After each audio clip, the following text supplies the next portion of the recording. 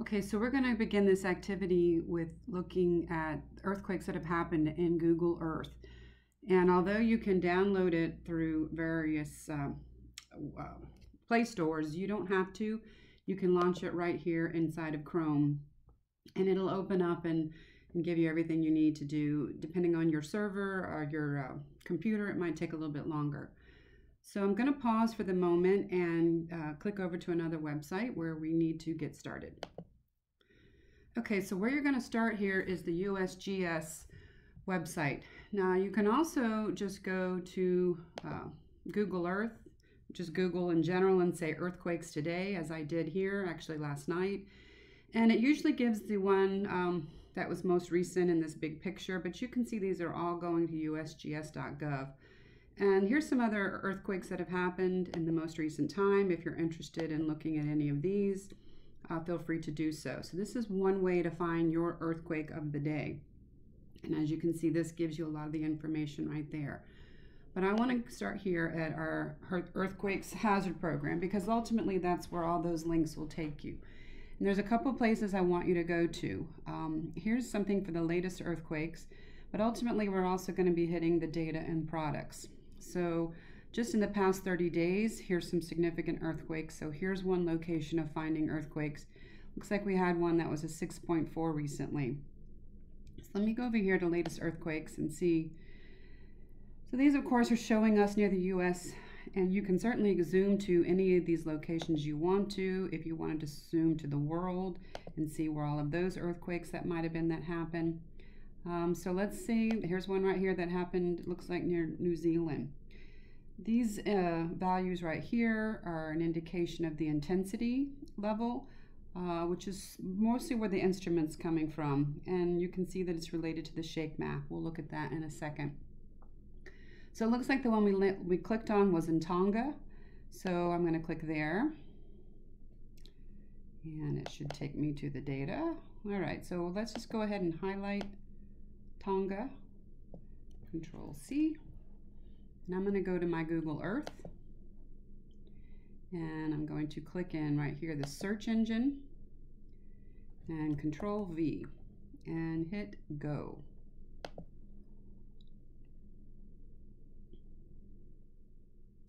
Let's try to find just this part then. There we go.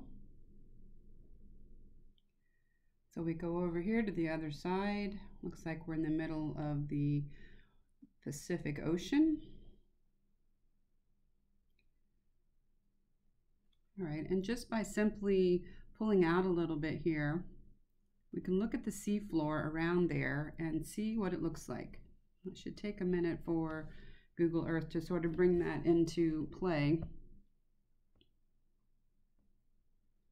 There we go. So it doesn't really look like there's a whole lot of boundaries here, only I do see what looks to be some remnants of the old volcanoes underneath.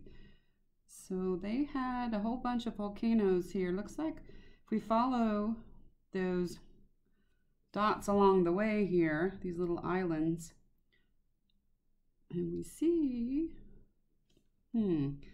that looks pretty deep to me. We can put our mouse over here. And when you put your mouse here, you'll notice here in the bottom corner, it talks about how deep things are. So right about there, it says we're at what, 8,400 meters deep. Looks to me like that would be a trench. That's ocean on that side and ocean on that side. So that will be our convergent boundary. And right off of New Zealand. So this is the place you'll look to find out earthquakes that you're interested in. So another option that I'd like for you to do is when you click here on the left-hand corner, you come down, it'll say My Places.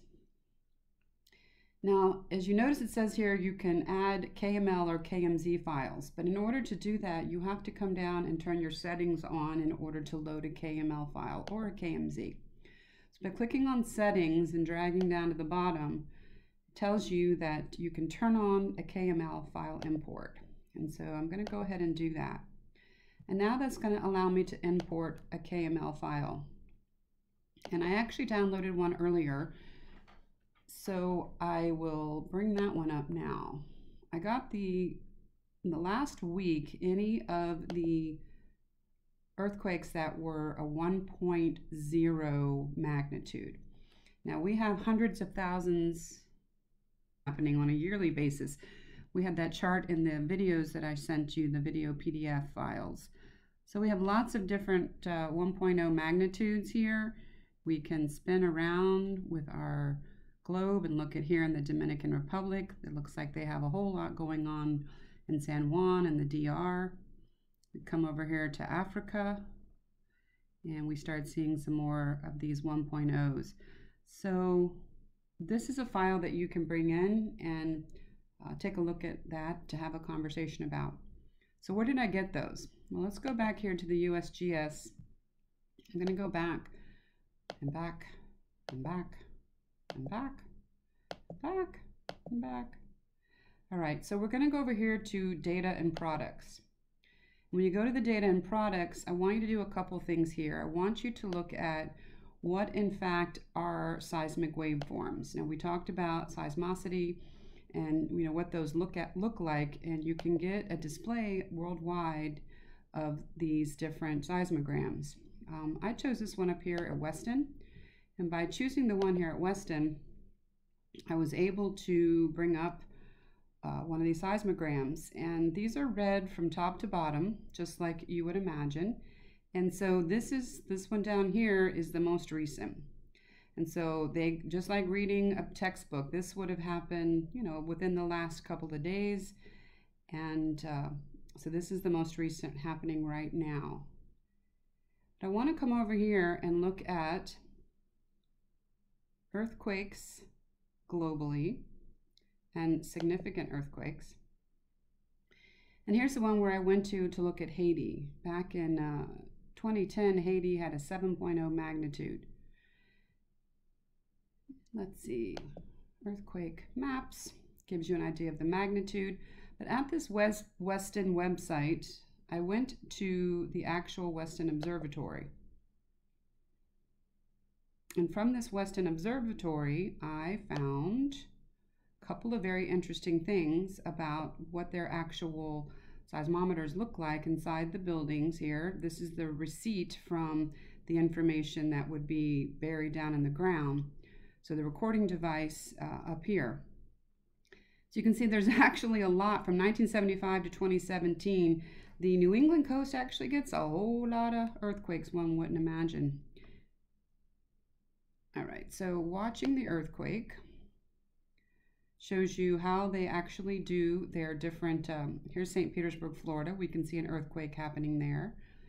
And so on this chart right here, you would actually look at these and say, oh, Oakland, Virginia probably got it first. But what you have to remember is you cannot tell unless you absolutely know across the bottom here what time a P wave arrived. It is actually the lag time between P and S that lets you know how close to an epicenter and who would have received it first. There's a picture of that in your textbook, so don't miss that question on the exam. But I want you to look through here, this west for the New England coast. Again, you can see all the different S&P waves. Scroll down here, and this was actually a really good article about seismograms and their 24-hour record. But they also show that why are these things, as you look across here, why is there vibrations way before any 1.0 or higher magnitudes show up? And as it tells you, they have to put these where they're not near any highways or roads, because that's going to make the earth vibrate as well. But I really like that it talked about the natural phenomenon coming through. And they have a picture when Hurricane Sandy came through and what that looked like on the seismogram. So I want you to take a look at that and notice October 28th. If you blow this up, you can see the information they're talking about. And this is a whole, ironically, an earthquake went on top of Hurricane Sandy. So this was actually, remember, this is later in time here. You would read this from the top to the bottom.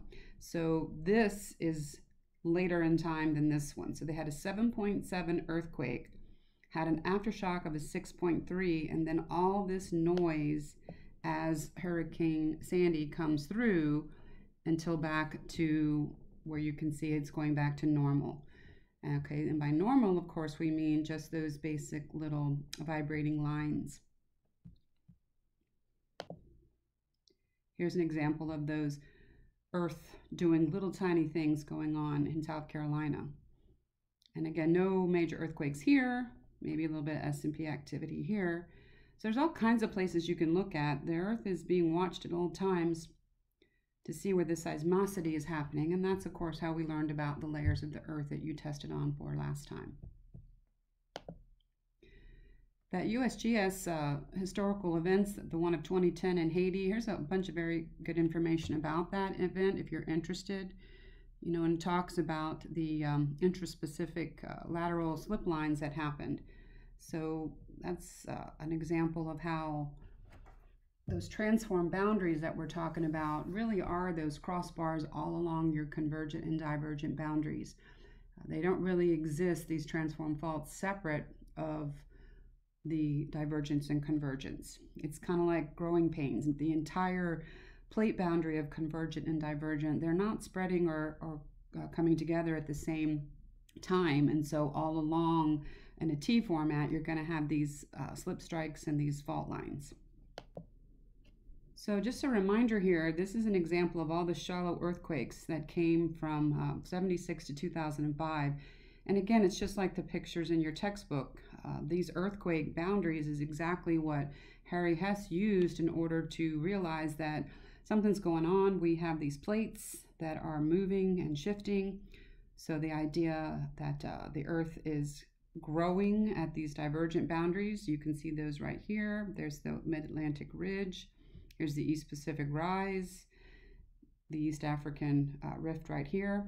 And all these others, the Earth cannot get larger, and so therefore it must be shrinking somewhere, and where it's shrinking is where it's being recycled at all these convergent boundaries. And Harry Hess was in the position by the 1960s, as this information was coming out with what we know about the magnetic fields and the age of the ocean floor and all the information that you read about. Okay, so I want to go back here to the USGS where you can pull up your own KML file, and we come back here and we go back to this data and products, and we see down here you can click on real-time earthquakes, and when you click on real-time earthquakes, there has a place called the shake map. And from the shake map you can see, you know, all the ones that happen. So for example, we had one last night in Iran, had a magnitude of 5.4. Anything that's about was it about from 3 to 4 is when humans begin to start feeling it. So you can go here, you can click on this information for Iran, and it brings you an interactive map. Did you feel it kind of conversation. You can also look at any nearby seismicity if you're interested.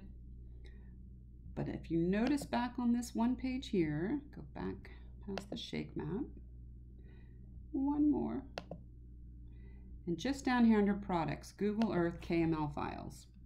And you can click on these real-time earthquakes, and you can get it by age, by depth. You can get it animated if you want to. So I did the one before with 1.0. So now I want to do those in the past 30 days that have a 2.5 or greater. And I'm going to do it by the depth. So you can see the file loads down here in the bottom. So now when I go to my Google Earth and I discard that KML file and I import a new one, I'm importing this 2.5 one.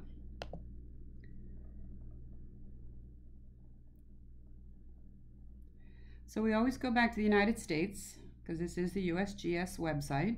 But all you have to do is spin around anywhere that you're interested.